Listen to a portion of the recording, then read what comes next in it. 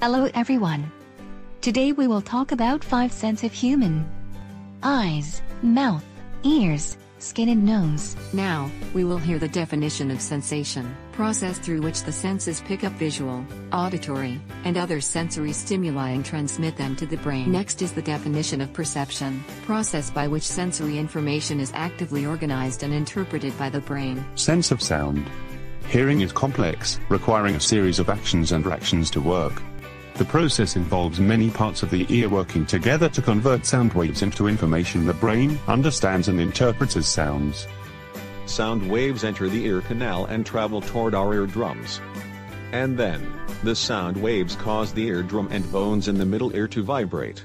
Tiny hair cells inside cochlea, inner ear, convert these vibrations into electric impulses, signals that are picked up by the auditory nerve. At birth, each normal ear has about 12,000 sensory cells, called hair cells, which sit on a membrane that vibrates in response to incoming sound.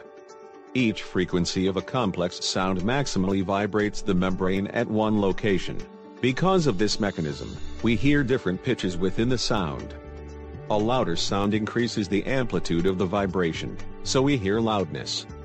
Signals sent to the brain from auditory nerve are then interpreted as sounds. Sense of taste. Mouth helps you to speak or sing, allows you to smile or frown, and produces saliva that helps to prevent infection.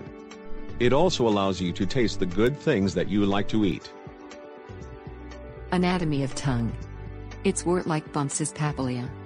In papilla have 4 types: filiform, foliate, circumvallate, fungiform. The taste buds located on the wall of papilla. In taste buds have taste hair, taste pore, song cell, nerve fiber. Structures in many of the tongue's papillae are composed of 60 to 100 receptor cells for taste. Buds send the details to the brain so that we know the flavor that we taste. Sense of touching.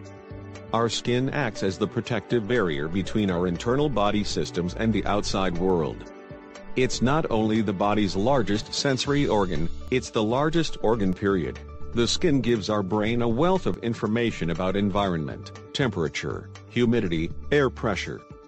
This sense of touch lets us feel physical pain, a necessity for avoiding injury, disease and danger. The ability to sense touch. This system is responsible for all the sensation we feel: cold, hot, rough, pain and more. 4 main types of receptors is mechanoreceptors, thermoreceptors, pain receptors and proprioceptors. Touch receptors are stimulated by mechanical, chemical, and thermal energy. Skin anatomy. Start with epidermis layer, dermis layer and subcutaneous layer. Our skin have a hair shaft, stratum corneum, melanocyte, sweat gland ocorrin, sweat gland apocrine, adipose tissue, sebaceous gland, erector pili muscle and connective tissue. Sense of smell. The nose is the body's primary organ of smell and also functions as part of the body's respiratory system. Air comes into the body through the nose. As it passes over the specialized cells of the olfactory system, the brain recognizes and identifies smells. Hairs in the nose clean the air of foreign particles. As air moves through the nasal passages, it is warmed and humidified before it goes into the lungs.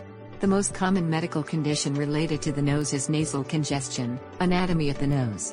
When we sense of smell, the part that we use is superior nasal concha, olfactory mucosa, middle nasal concha, inferior nasal concha, orthonasal smell, inhalation, oral cavity, tongue, retronasal smell, aromatic fine taste. Now we look about sense of sight. We perceive shapes, distance, movement, color, heat, and depth by our sense of sight.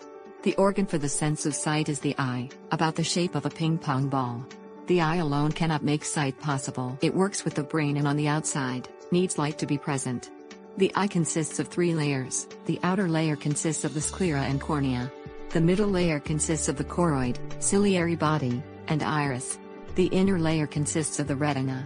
In all, limbic system structures take information perceived from the 5 senses, as well as other sensory information to make sense of the world around us. Each of the senses are important, as it helps us to read the environment we live in and keep us our fellow humans safe, helps us to communicate and learn about the place we are in.